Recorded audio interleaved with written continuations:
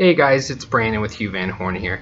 Another app for you guys this week. Got a really cool one for realtors. It's called JotNot. It's really cool. It's basically a scanner right on your iPad. So let's go ahead and dig in and check it out. Okay, so we're going to go ahead and go in and open JotNot here and check it out this week.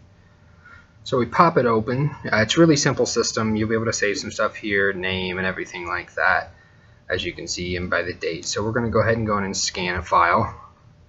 We got a paper sitting here on the desk, any kind of file will work. You're going to actually take a screenshot of the picture, and then once you do, it's going to kind of give you a graph setup. You just stretch it out basically from side to side to make a picture. It's going to turn it into an actual file for you, and you can save it, email it, save it for yourself. So it's a really cool app. Make sure you guys check it out. Really simple, free to get. Check us out next week with our next app.